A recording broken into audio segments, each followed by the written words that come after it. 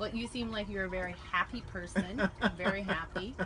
And would you say that the personal development has contributed to your happiness as a person? It has been absolutely everything. Okay. And a question I get a lot is, were you always this way? I get that question almost every day. Right. Were you always like this? And my answer was, absolutely not. Not? No. Oh, okay. Absolutely not. All right. And I told this the other day, and you couldn't believe it. I was the kid when I was playing tennis growing up. I was the kid who was screaming and throwing my racket when a point or a game or a match did not go my way. I find that very hard to believe. It was somewhere I started playing tennis competitively at 12 and really stopped when I was actually like 11 or so, but stopped when I graduated from high school, so until 17. So maybe like 5 or 6 years it was all day, everyday tennis. And during the middle years, I was a mess as a kid, emotionally, all over the place. Throwing rackets, slamming rackets, screaming up. And my mom pulled me aside one day, and maybe this was one of the few things she actually told me to do. And she said, "No, it's not a cool thing." Yeah. So I rode the roller coaster of emotions like most people do today. Right. I rode them every day. It is an amazingly beautiful, almost perfect Northern California day. Yes. Cool breeze, blue sky, few clouds. I don't know what's more perfect than what's right now. So back in the day, if I experienced this, I would be happy. Right. If it was overcast or raining, I would be downright gloomy. Oh, okay. If someone was nice to me, I was happy. If someone was mean to me, I was miserable. Oh.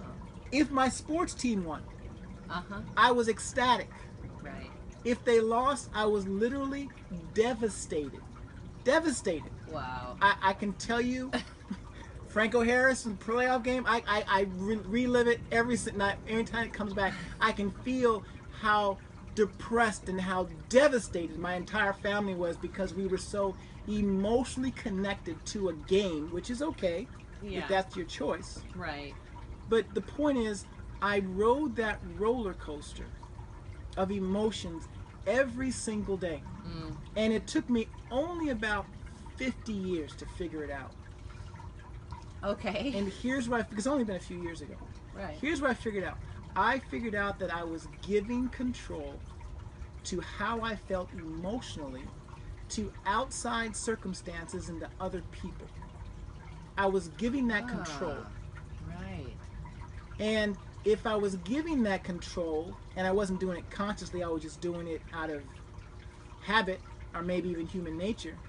If I was giving that control, that meant I had the power to keep that control.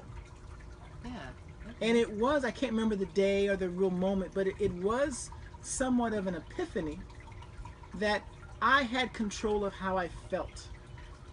Now, I knew I didn't have control of the weather or the circumstances or me, even what other people say, think, or do. Uh-huh. But I did have control and do have control of how I feel emotionally. Right. So it started out with the understanding Mm-hmm. that I either give control or I keep it, and that it's a decision on how I feel. Now, I think all of us have heard that. Yeah. Decisions, happiness is a choice, and Right. Uh-huh. all that kind of stuff. Yeah. And most people say, yeah, but don't really get it.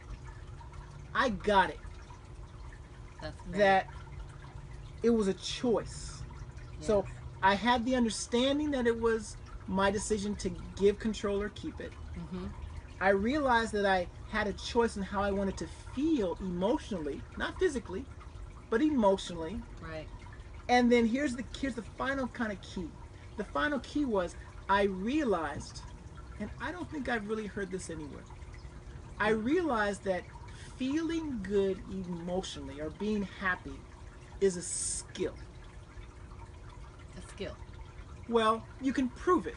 Okay. Because anything that you can learn, improve, and maybe even master, that's my definition of a skill. Okay. So can you learn how to be happy? Yes. Can you improve your ability to be happy? Yes. Can you master happiness? Yes. It's a skill. Right. Okay. As soon as I learned this, it changed my life forever. As soon as I learned that happiness was a skill, that feeling good emotionally was a skill, it was game over. I understand. Game over means everybody has at least one skill that they're good at. Maybe it's skateboarding, maybe it's music, maybe it's sports, maybe it's raising kids, maybe it's speaking, maybe it's this or that. Everybody has a skill, and they've achieved that skill pretty much the same way. Either they have had an idea that they want